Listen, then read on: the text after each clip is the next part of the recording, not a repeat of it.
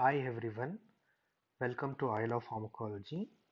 If you are not subscribed, please do subscribe to my channel. So let us learn about the nitrates mechanism in today's session.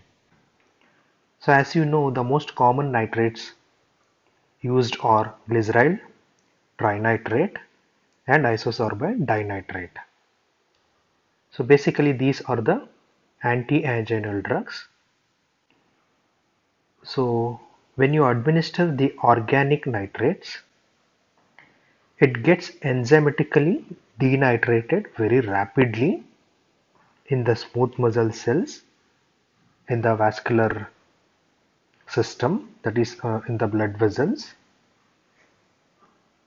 Here the vascular smooth muscle will help in enzymatically denitrate the organic nitrates, and following that there will be release of the nitric oxide. So as you know that nitric oxide is a potent vasodilator. It will going to stimulate the cytosolic soluble guanylyl cyclase, and in turn it will increase in the cyclic GMP levels.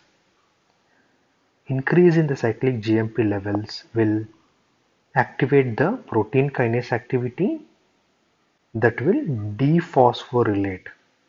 So protein kinase G will help in dephosphorylation of myosin light chain kinase. So thereby there will be decreased availability of the phosphorylated myosin light chain kinase. So the phosphorylated myosin light chain kinase is a active form which is required for the interaction of myosin with the actin. So once there is a decrease in the availability of phosphorylated myosin light chain kinase, it interferes with the activation of the myosin, and following that myosin fails to interact with the actin, so there won't be any contraction. So it leads to the relaxation of the vascular smooth muscle, causing vasodilation. So the veins are more dilated when compared to the arteries here. And one more mechanism which will help in relaxation of the vascular smooth muscle is the increase in cyclic GMP levels will help in reducing the calcium entry, which also contributes to the relaxation of the vascular smooth muscles.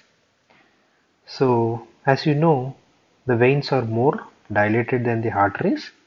It helps in reduction of the preload, it helps in reduction of the afterload, and very important mechanism is it helps in redistribution of the blood to the ischemic area in angina. So basically this drug is used in the treatment of angina. And coming to the side effects of nitrates, the most common side effect is, since there is a vasodilation, it can cause throbbing headache, and also it can cause postural hypotension, where the patient can encounter flushing, weakness, sweating, palpitation, dizziness, as well as fainting. So this postural hypotension can be prevented by asking the patient to lie down following the intake of nitrates. Usually these nitrates are given through sublingual route, which has got rapid absorption because it bypasses the first pass metabolism. Thank you.